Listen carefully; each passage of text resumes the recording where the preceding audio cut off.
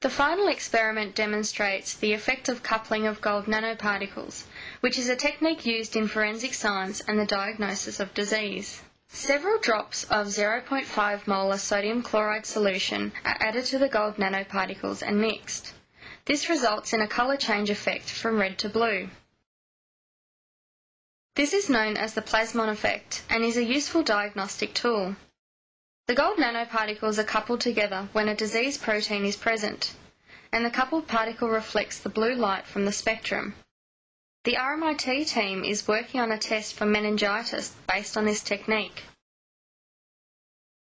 The animation demonstrates how gold nanoparticles can be used to detect very small amounts of disease proteins.